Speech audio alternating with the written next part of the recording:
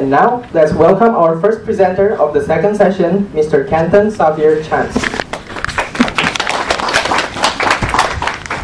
Thank you very much, Edwin, one of the few people who know what that X actually stands for. Director Leo and the faculty and staff of the Graduate School of International Affairs, fellow students, ladies and gentlemen, good morning.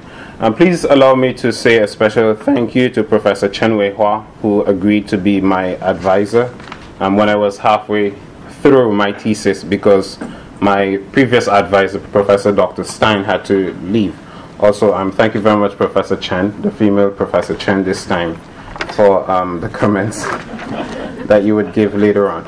Today my presentation is on media liberalization and democracy, and I'm looking at the case of radio broadcasting in St. Vincent and the Grenadines.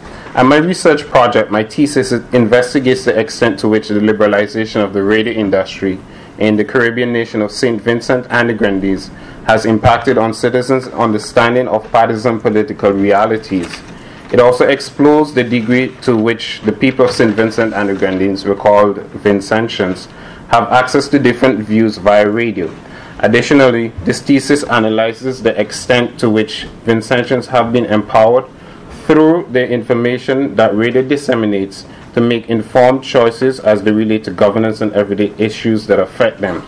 Further, the project analyzes how differences in radio ownership, vision, mission, and political sympathies have translated into polysemic encoding and dissemination of current affairs information, negotiating the extent to which changes in radio access and choices have impacted on the public sphere in St. Vincent and the Grenadines, accounting for social, cultural, socio-political, and economic realities.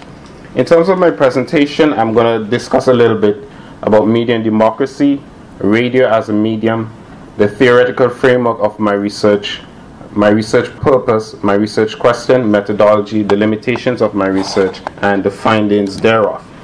Essentially, the relationship between media and democracy can be described as a marriage, and one of the most famous comments we have in that regard came over 200 years ago when Thomas Jefferson, one of the founder fathers of the United States, wrote in a January 7th, 1787 letter that the basis of a government being the opinion of the people, the very first object should be to keep that right, and were it left to me to decide whether we should have a government without newspapers or newspapers without a government, I should not hesitate a moment to prefer newspapers without government. Of course, originally he said the latter, but as a good journalism student, I don't want you to remember which is the latter, so I changed it to newspaper without government.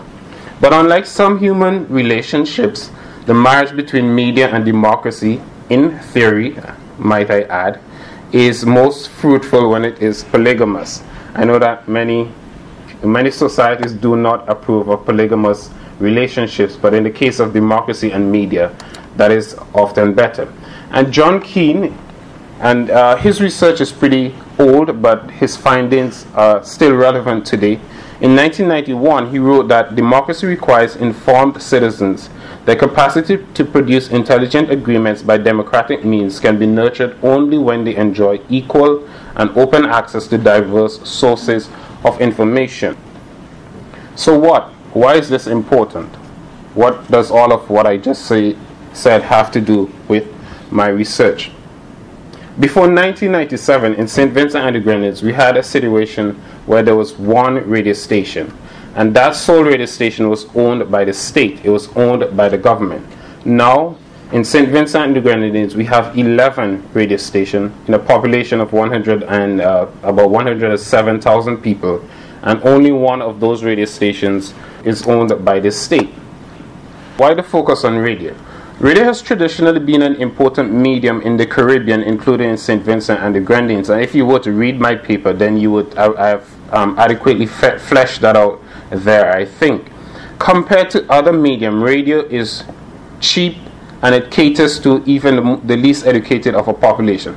For instance, if I were to print a newspaper or a flyer, you have to have a certain level of illiteracy to read what is on that flyer. But if you're not hearing impaired and you understand the language of a broadcast, then you immediately become a potential member of a radio audience. And that's what I mean when I say it is cheap and it caters to the least educated of a population. And radio has been used throughout its history to great effect. And some of the greatest examples of that are in Nazi Germany and in Rwanda. Of course, we can moralize about the ways in which it was used, but I'm not so concerned about the morality of the use of the medium. I'm just concerned about its effectiveness. And what do the theorists have to say about radio and about this research? Well, I'm focusing on liberal pluralism, and which says that a multiplicity of owners, when you have more than one persons or entities owning media, it would lead to a greater variety of media content and less state influence and control, which is vitally important for democracies to flourish. Competition among the media owners should lead to more choice and improved quality media content. The purpose of my research, in light of what I had just, the background that I outlined, is to contrast the realities of liberalized radio in St. Vincent and the Grenadines with what theories of media liberalization predict would happen when there is a combination of several specific variables, namely plurality of ownership and diversity of content. I have 4 research questions.